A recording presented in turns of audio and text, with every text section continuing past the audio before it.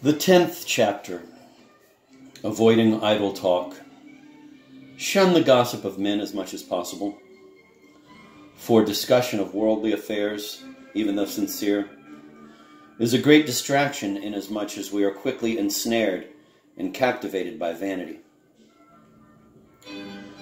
Many a time I wish that I had held my peace and had not associated with men. Why, indeed, do we converse and gossip among ourselves when we so seldom part without a troubled conscience? We do so because we seek comfort from one another's conversation and wish to ease the mind, wearied by diverse thoughts. Hence, we talk and think quite fondly of things we like very much or of things we dislike intensely. But, sad to say, we often talk vainly and to no purpose.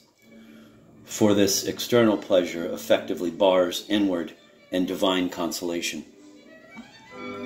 Therefore, we must watch and pray lest time pass idly.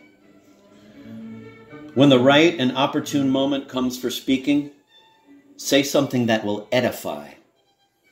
Bad habits and indifference to spiritual progress do much to remove the guard from the tongue.